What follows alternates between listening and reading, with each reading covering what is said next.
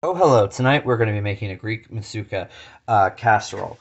First step is I've gotten two large eggplants and I've sliced them into about quarter-inch slices, removing the lengthwise, removing the outer skin, the big skin sections, and we're just going to salt them here. Help bring out some of the bitterness. You're going to let them sit with the salt for about 30 minutes or so. It'll pull out that bitterness that sometimes comes with eggplant.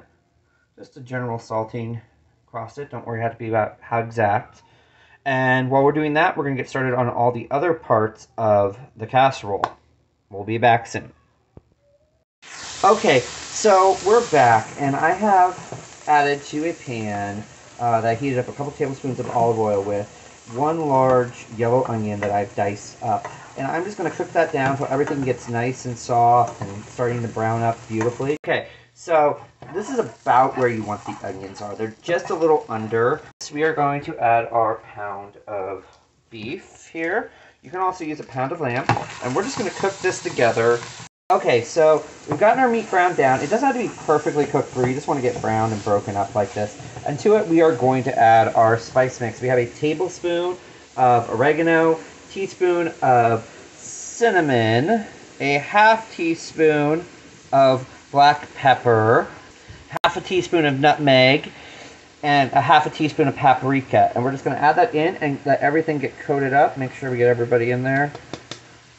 Alright. Ooh, I can smell the cinnamon and the nutmeg right away when you start that. I'm just going to move everybody around and get them all coated on the meats. Alright. Just let that cook for about 30 seconds or so. We're going to add our wine. We're having a half cup of a red wine. I let this cook for about a minute. Bring to a boil and cook. And now we are going to add in the rest. Our teaspoon of sugar, might be a little more there. Canned tomatoes, including the juice. There. And a half cup of beef stock. There. And then we're just going to put it on a very low heat and just let this simmer all together and become a nice thick sauce for about 20 or 25 minutes, depending on how it cooks. And we're going to get started on the next one with our next sauce, which is a bechamel sauce. Be right back. Our next step, actually, is we're going to get our eggplant ready for the casserole. And we've salted it and cut it, and we're just going to get that extra moisture off. And then we're going to take a little bit of olive oil and coat the bottom here of our cooked bake sheet. Just lift everyone up, give a little douse, move on. Not me much.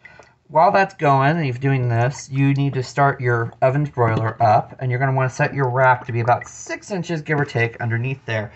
We're going to pop these in and keep a close eye, about just a couple minutes per side, and they'll get nice and golden brown. You'll pull them out and flip them and just repeat the process. When it's all done, you'll be able to set it to the side, and I'll show you the finished product here in just a minute.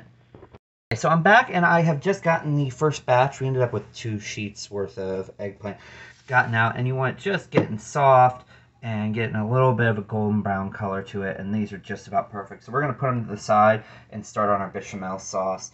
Okay, so we're going to get started with our bechamel sauce. I've got about a third of a cup plus 2 tablespoons worth of olive oil here, and we've cooked it at a medium heat, so it's nice and shiny. We don't really see any steam coming off, which is where we want it.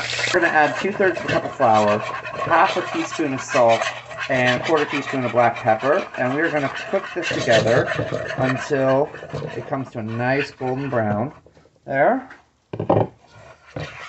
Alright, and we're just going to cook that till it gets golden brown and ready to go. And we'll just keep doing this. Slow and slow is the best roux to make. This will take about, anywhere from 5 to 7 minutes to fully cook through and get that nice golden brown. To that roux I made, I've added 4 cups of milk slowly, and I used a warm milk there, and it's come together as a nice bechamel. Next thing I'm going to do is I'm adding in a quarter teaspoon of nutmeg, and we're going to stir that in. I'm going to let it cook, stirring it every once in a while here. over a medium heat. You can see it bubble in there. It's just getting that extra moisture out. There, and we'll come right back once that's ready and show you the next step. Alright, so I have 2 eggs here that I've whisked up, and I'm going to take a small, about half cup amount of the bechamel sauce as is, and I'm going to slowly add it into the eggs. I'm just tempering the eggs with the hot sauce, so we don't get just a bunch of scrambled egg in there. I like to use a fork to do this, because then I can scrape and add in the sauce a lot easier. There. And it doesn't cook it as much. If you don't think it's got enough, you can always add just a little bit more. That hot bechamel there. The main bechamel we'll stir here. Okay. Go, a little more.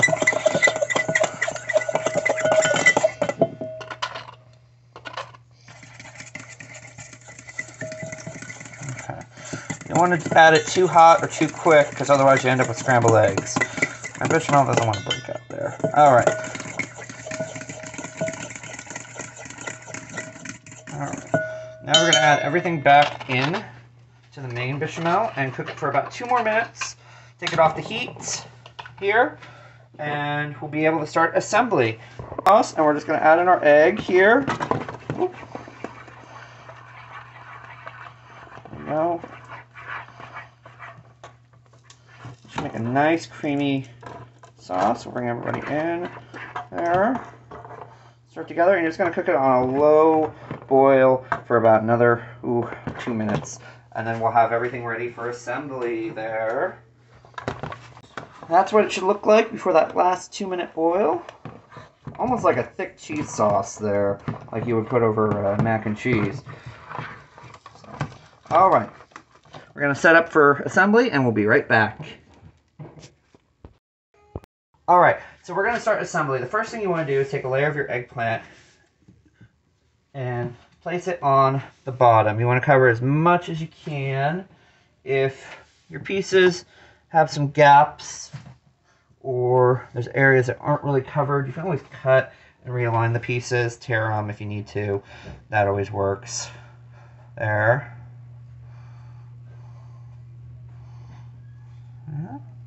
Want to get as much coverage as we can down here. There, it looks like that bad boy will go there. We'll take one more. And we're going to spread it on top. It just wants to come out. Look how good that looks all together. It's all our meat, our onions, our tomato, all our spices, that red wine, and that stock, all cooked together, just allowed to marinate. On the top here, place more eggplants. And create a layer, almost like lasagna. Here. And oh, that looks so good. Alright, then we are going to just pour that lovely bechamel sauce on. I'm going to grab a... Alright, and then the last step before we put this in the oven is we're just going to sprinkle a little bit of breadcrumb over the top. If you have seasoned, you can do that, or you can just use whatever type of breadcrumb you like. I'm just using a standard old plain breadcrumb that we had and need to use up. And then, so we're going to pop this in the oven for 45 minutes, pull it out, and show you what it looks like. Alright, so the moussaka is out of the oven. I've let it rest for about 10 minutes. You can see it's nice golden brown on the top. If you want a darker golden brown, you can always just put it under the broiler for a minute or a couple minutes or two. And we're just going to cut in here. We did lightly grease our pan so everything can come out easy there. Ooh, I don't want to come out there. There we go. And there is a nice plate. Enjoy!